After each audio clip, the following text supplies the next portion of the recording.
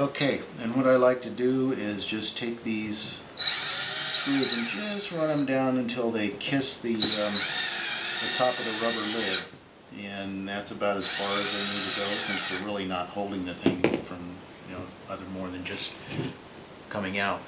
So there you have it. Both sides are done. Nice rubberized box, very durable, very rugged.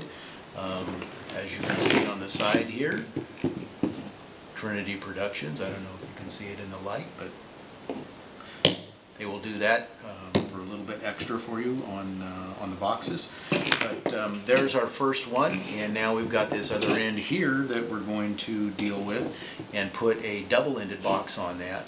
So it's going to be the same steps. It'll be prepping the cable end with these guys, then stripping the individual conductors with these guys, and we're just going to daisy chain down all the way to the rest of the cable, all the way down to the end. One of the nice things is that extra screw, so every little packet gets one extra screw. This is really appreciated and really nice, because sometimes we lose these things. So thank you, Kim. So anyway, that's the dead end. This is the dead end. I'm not the dead end. And what we're going to do is continue on and build this and show you each box as we get it going, and we'll come back for the next box, show you how that comes together, and we'll also show you how to put the 15 amp receptacle, not the receptacle, the plug, the 15 amp plug on the end of it. So anyway, sit tight and we'll be right back. So now we've got our cable ends prepped, the connectors are on the back end of these things ready for the boxes. So now we're going to deal with the double-ended box. Still takes two plugs, but a little bit different situation that we have to deal with on the double-ended box. So what we're going to first do is take our one end, bring it into the box, shove it in, and pull it out the top like so. And then our other cable, same kind of cable, stripped back again, sorry, ready to go.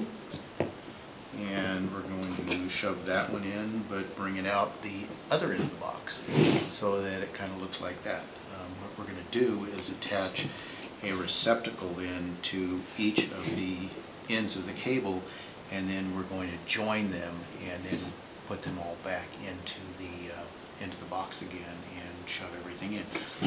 Since there's twice as much wire, no, maybe another 50% as much wire in the double box.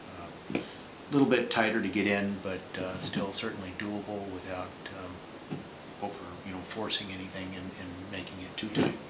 So same steps again as we did on the single-ended box. We're going to go ahead and strip these ends and get the plugs on each end, and then we'll come back and show you what that looks like, and then start assembling this together, and then we're going to repeat that a couple more times as we get this whole stage trimmer prepared. So stay tuned. So now we've got our box prepped.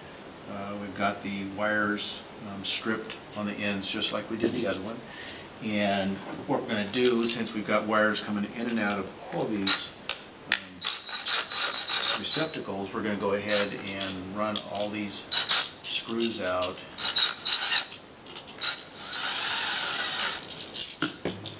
in both receptacles.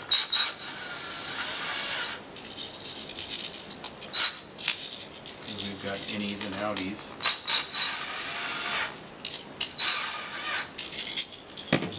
On all of them now. So now we're prepped, ready to go. And again, we're going to do our neutral first. And it goes all the way.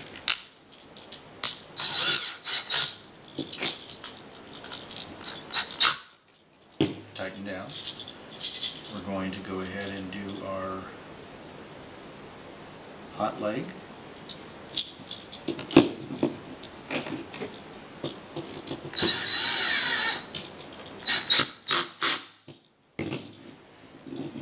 That's good.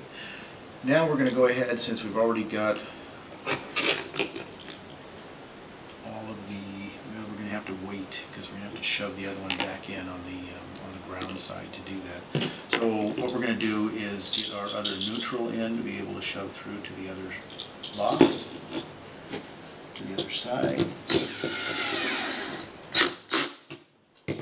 Flip it over, and we've already got our little jumper here for our hot or our low side.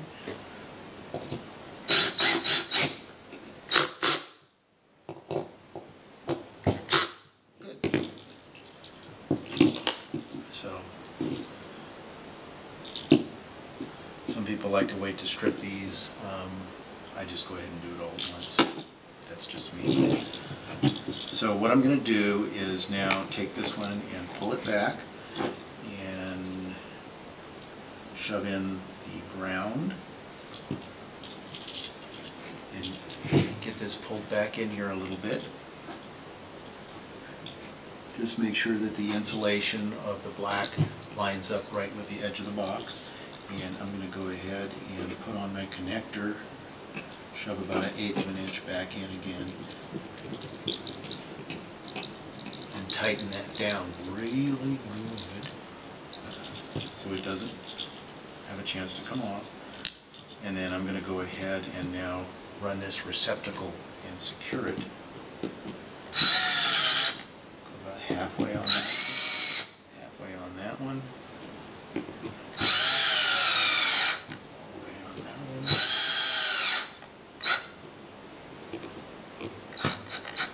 And one of the things you can do too is that these little things that are on here to ground out to a electrical box, we can take those off because sometimes they don't allow the plugs to fit real well. So I probably should have done that on the other one as well. But we'll do that on the next one and see if the cover doesn't fit a little bit better. So that one's on. We're going to go ahead and flip this over, get our other plug onto these cable ends, and then we can pull these through and make some connections and show you how the ground connects through. Made a mistake. Got to back up.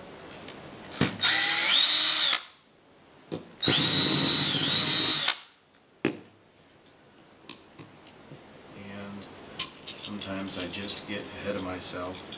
But we forgot to put on this guy. Ground.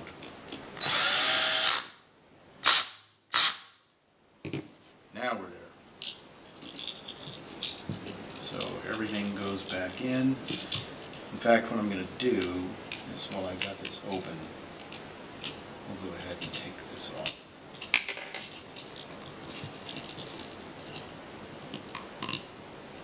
And our cover should fit on a little bit better as well. Run that in.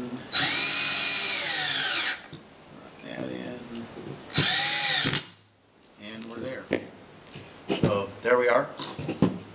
Now we got everything coming out here where it's supposed to. So we got the grounds coming out. And what I'm going to do is go ahead and get these ground wires all together, and we'll get the wire nut on this guy and get these out of the way so that they're not flopping around getting tied up with everything else. What I try to do is get all of the ends on these things so that they're about the same length, and just kind of twist them around so that I can get the wire nut that is on this started on.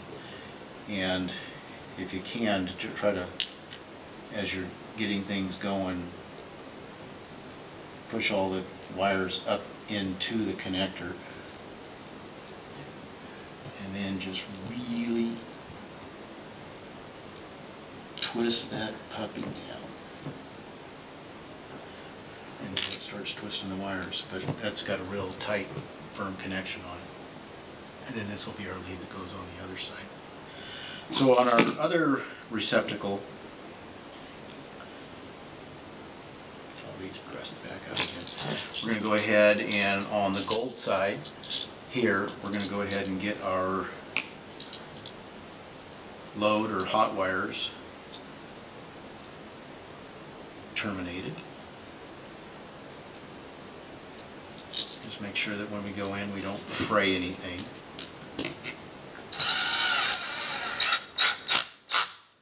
And we'll do that with this one.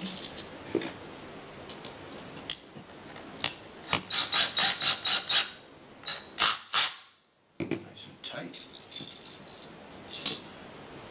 Get these set up. Flip the connector over onto the silver side.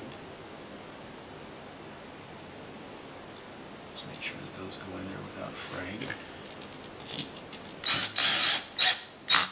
And our white wire goes in, and on the other one, you can kind of just, you can feel it when it's going to just slip right in. Sometimes you have to come back and just twist these down a little bit more.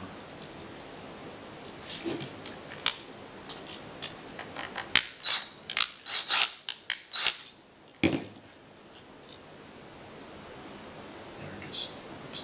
See, I got one out of the way. I don't want to do that.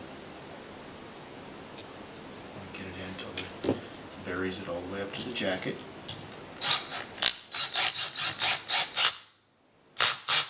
And there we go, nice and tight. And then the last one we're going to bring under is the ground screw. And nice and tight. Now what we'll do is we'll go ahead and pull out all that extra cable, leaving about 1/8 of an inch in, and go ahead and screw on our connector.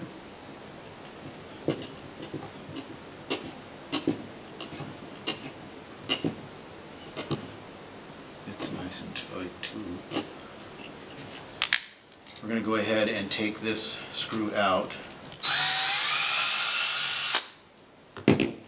so that we can remove this little guy. We'll take a look at the alignment. The ground prong is going towards this direction on the box, so we'll do that with the other one. We're going to take that wire nut and just shove him down in there. We're going to wrap the ground kind of around the outside of the box. Line up our one screw, put this guy back in, line up our other one. About halfway there, halfway there. Finish running that guy in, finish running that guy in, and nice and tight on both sides, and there you have it. You have done a double duplex in a pass-through box. Same principle as we did with this dead ender.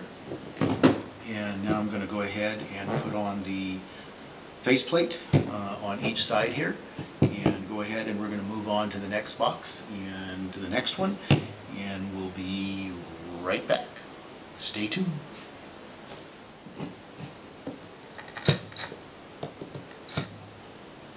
So here we are, last screw in this double-ended, double duplex box. There we have it, all nice and tight and together. Ready for years and years of operation. So we got 2 more to go, and we're going to go ahead and get those together and then show you how to put on the male Edison plug on the final end of the stage stringer. And stay tuned. We'll be right back. Well, here we are, just buttoning up the last double-ended box, double duplex on our cable run, and going to get in the last of the cover plates on. And then the last thing that we're going to do will be to terminate this, and we'll open up this connector. This is just a 15 amp, 125 volt typical Edison connector. It has the same color coding. It has the silver for the neutral, gold for the hot, and then your ground prong. If you notice that the ground prong is longer, that is typical of the Edison plug, so that it goes in and grounds first before any of the other conductors happen to hit and energize. So anyway, hang on, and we're going to go ahead and get this last box of these faceplates on and buttoned up, and then we'll be back on to show you the termination of this Edison end, and then show you the entire stringer completed. Okay, we got the last screw here going in, and shove that little rubber guy down, and we are done with all 4 boxes. So now the last thing we're going to do is take a look at showing you how to terminate this guy here, this little Edison plug. So what we're going to do is completely take this guy apart. Take the screws out. Kind of show you the pieces to it. And take the front off.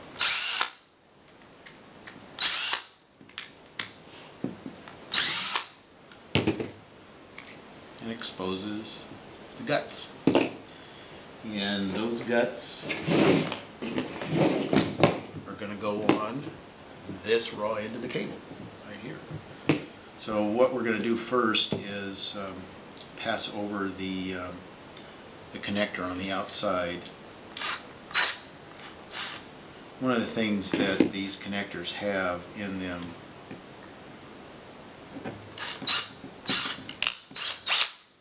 is a mechanism inside here, so that if you happen to use smaller cord, that you can twist this thing and make it so that it'll clamp down on a smaller diameter of cable. With the size of cable that we are using with this SO cord, I normally pop these things out and don't use them because it is such a thick jacketed cable on the end of this Edison plug. And then the other side has these little ridges in it, as you can see here, that will clamp down on the rest of the diameter of the cable and provide a strain relief for it as well. So I'm going to go ahead and get this popped out, and we'll be right back. Okay, so we got that popped out. Took a little bit of time there to do it, but got it on the cord. And now what we're going to do is strip this back just a little bit. And again, just enough to score it. Get some things out of the way here so you can see.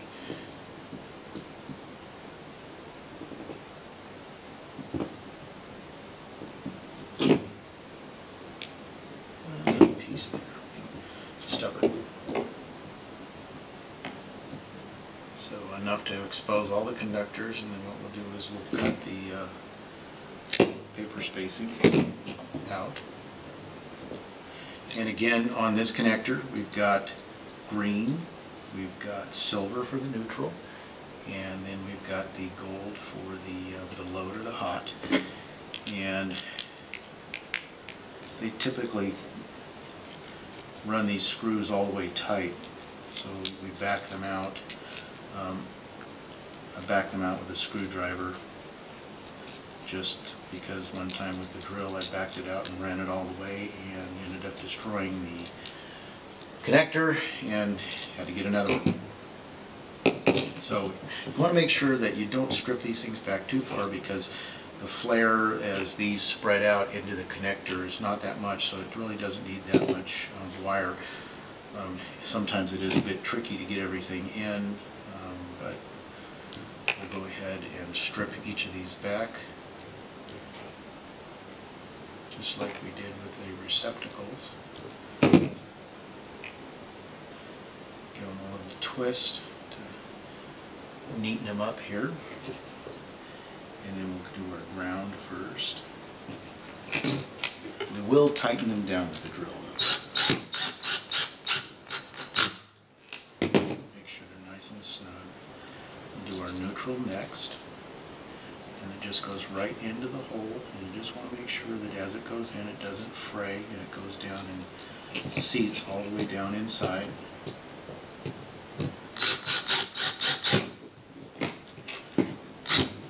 Nice and tight. And then the last one will be our load or our hot on the gold. Again, it goes down in, butts up with the jacket.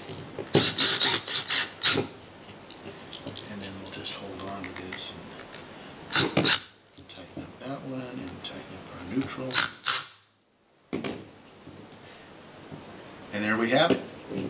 So the next thing we're going to do then is slide the shell back on, and if you rotate the connector around, you can see that there's an indentation here, and then there's also a tab here on the connector, and that just slides up and that gives you the orientation of the connector so that the screws and everything go back in correctly. That goes on like so. These you have to be careful on. They are very coarse threads and they just twist and come down, and you don't want to put too much pressure on those. And there we have it. You can see that through the hole where that other connector was, that it has been removed, and now you can see the jacket. But this jacket is big enough that we shouldn't have any trouble running this thing down and cinching it onto the jacket to provide the proper strain relief, because it is pretty beefy. We'll just go ahead and run it. I see that. We're going to run the screw in, but it kind of went sideways on me. There we go. So there's one down, and what you want to do is alternate the torque between these as they come down, so that you're not screwing down one side more than the other and hitting it. So we just take one down and the other, one down and the other, until the thing comes together. And with what we've done now, it has secured the cable in there, but the surfaces have come together on the plug, and there you can see that the insulation is fully captured inside. If you're uncomfortable with that, run it, fill it full of caulking or something.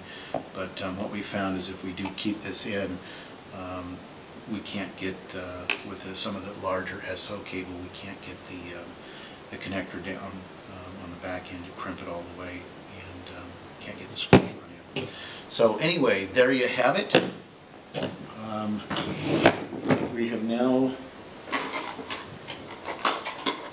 put together our entire cable here. All the boxes. We've got the dead end box, we've got this. We've got boxes everywhere, and on the end of the cable we've got our Edison right here ready to plug in. So that is it. As always with anything, consult your local codes and ordinances, and check with your city electrical departments and things. If you have any questions or you're uncomfortable, feel free to email us if you want. Certainly get a hold of Ken at OA Windsor. Thank you very much, Ken, for supplying the boxes for this video. And whether you want to purchase the boxes or have Ken assemble them for you, or if you want, we can assemble them for you. It doesn't make any difference, and send them to you. Any length, any type of configuration, go on to Ken's website. We'll put that here at the end of the video, along with our website address. If you have any questions on any of the pro sound needs, speakers, amplifiers, microphones, whatever it may be, drop us a line or check out some of our other YouTube videos. And feel free to email us if you want. We are dealers for a lot of major lines for sound equipment, and we represent QSC, DB Technologies, RCF, just to name a few. So we run a DB Technologies line array for our events, and we are very, very happy with it. They produce a fantastic speaker using all RCF drivers. So anyway, there you have it, the assembly of the OA Windsor stage stringer. And happy concerts. Thank you again for watching the video, and again, brought to you by Trinity Productions. Thanks.